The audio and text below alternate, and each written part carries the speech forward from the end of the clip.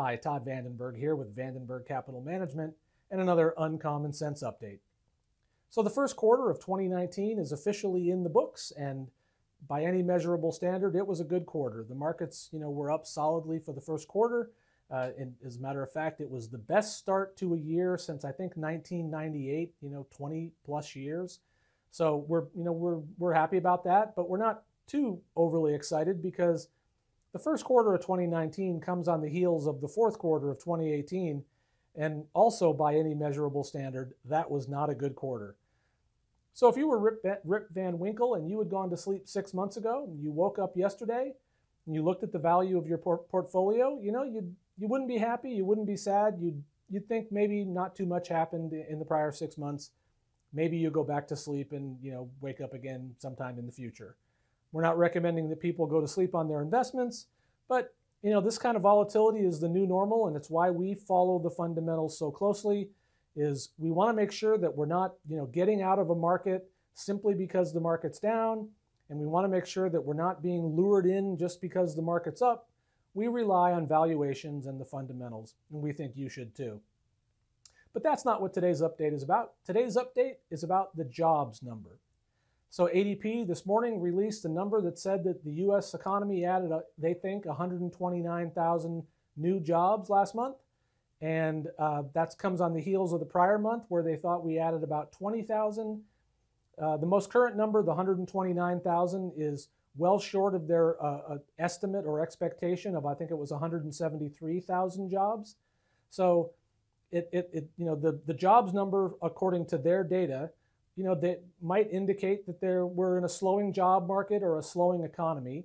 And that's certainly what the headlines are saying, that the headlines are all over how this is evidence of a slowing economy.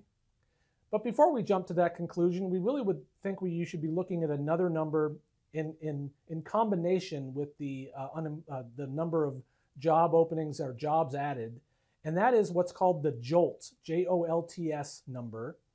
And that's really the job openings number. So forget the number of new jobs added for a minute. The job openings, the number of jobs that don't have a body, that where employers are trying to find somebody to take the job, are up around 7.6 million right now. That's almost as high as it's ever been. The high water mark was just a few months ago. Just a handful of years ago, there'd be 3, maybe 4 million unfilled jobs. Now we're sitting at 7.6 million unfilled jobs.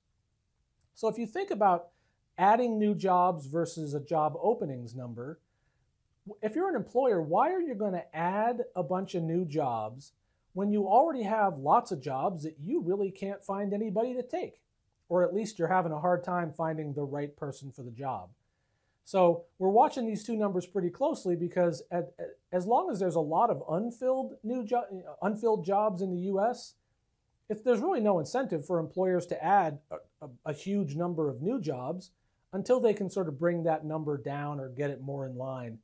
And so we're going to watch these numbers pretty closely, but we don't think that it's just pure evidence of any sort of economic turmoil to come or a market collapse or an economic collapse in the U.S.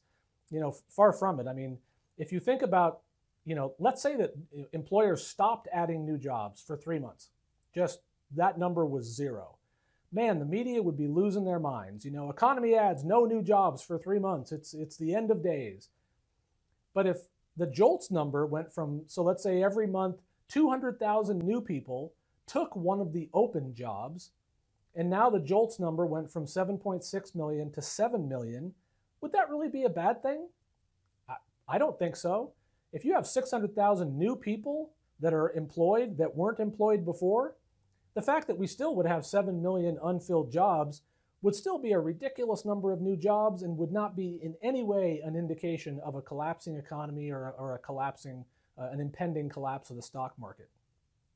So keep these things in mind as you're watching the media and following your portfolios. We certainly do it every day, and we think you should too. And that's it. So that was your update. If you have any questions, I'm certainly here, and we'll happily answer them. You can email me, you can text me, you can reply to this video. Anything works. I'll happily respond. But that was your update. I hope you enjoyed it. If you did, give us a like, give us a share, and I'll be back next week with another Uncommon Sense update. Thanks for watching. If you'd like to be the first to hear of more uncommon sense updates like these, please click the subscribe button below. We'd really appreciate it. Thanks again.